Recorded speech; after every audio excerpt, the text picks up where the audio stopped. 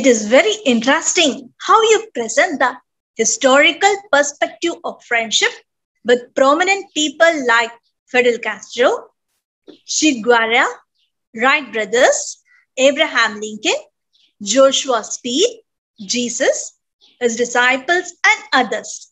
Can you explain if there are any reasons why some good friends become suddenly enemies? Thank you, Asha, for this question. I made a mention of this above and did not explain in detail. Sorry about that. Perhaps I should now. There are a couple of points here. One, as you just mentioned, there are very good many people in history who were remarkable friends and stood by each other in pain and pleasure, success and failures, joys and sorrows, irrespective of any possible division like caste, religion, or any possible segregation. For example, Che Guevara is from Argentina, and Fidel Castro, although from Cuba, in fact, he is of Spanish origin, but both of them, so thick friends and no internal power or authority from outside could break into their friendship. Abraham Lincoln was helped by Joshua Speed in the initial stages of his life, which Abraham Lincoln remembered all through his life and made a specific remark even after he became the President of the United States. There are some good examples in Tamil Nadu as well. Tandai Periyar, Arinar Anna, and Kalaignar Karunanidhi were good friends. Although Anna and Kalaignar later drifted away from Periyar and formed a DMK party, still they had a huge respect for Periyar. In fact, both of them and the DMK party are so grateful to Periyar until this day. The other example is Amma Jayalalitha and Chinnamma Sasikala. They were very good friends. They stood shoulder to each other in almost everything, whether it was success or failure, joy or sorrow, accident or pain, from the start to the end, more than 30 years, I think. I know many of top officials in India who had hugely admired their friendship.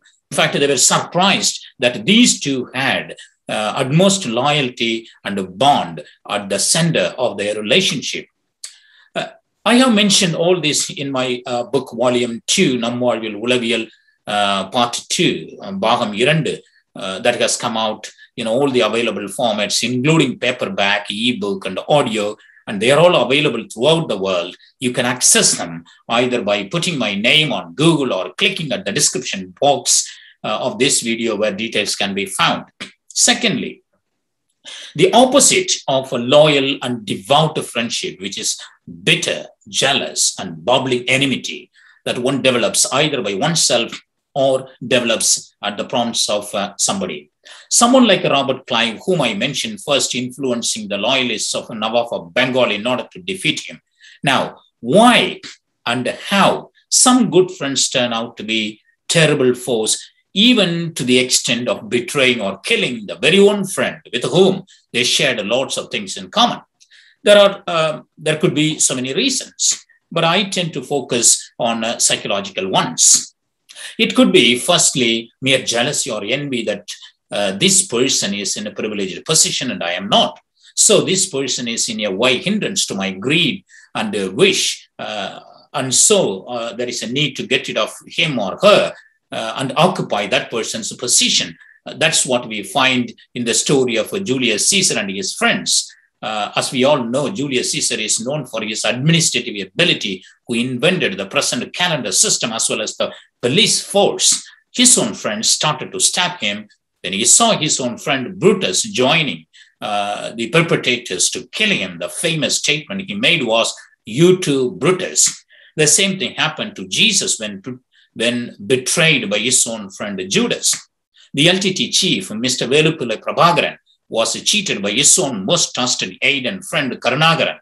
All these are examples of jealousy and envy, or at the center of friendship turning to be hatred breeding enmity. Now, we notice this sort of situation in our day-to-day lives too. Many have expressed their disappointment about how their own friends suddenly became so ungrateful that they even started to work against them. I know while many of my close friends were happy with my growth a few back in India, but just stopped even talking to me just because I became whatever I am now. Might be that I had the opportunities to study in well-reputed universities and grow and so on and so forth. Now, the question is, what are the psychological process around this?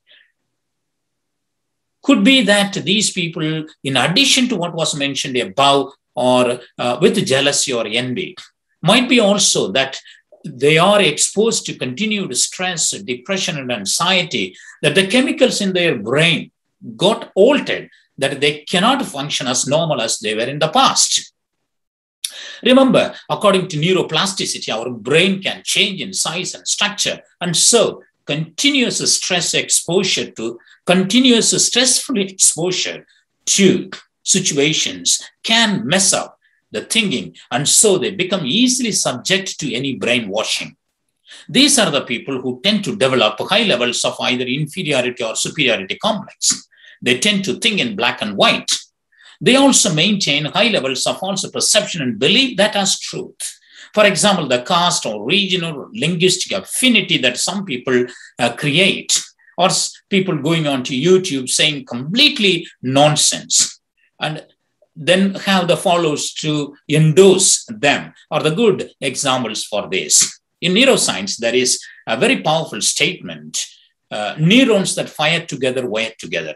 I really love this. And in fact, that's true too. If we constantly and consistently say something totally stupid as a noble idea, then those listen to it, believe it, that one as truth eventually.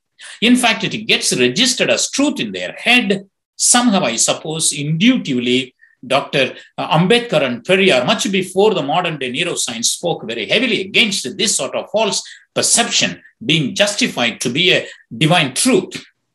For example, the caste system being justified, one, the higher, and the other belong to a lower caste.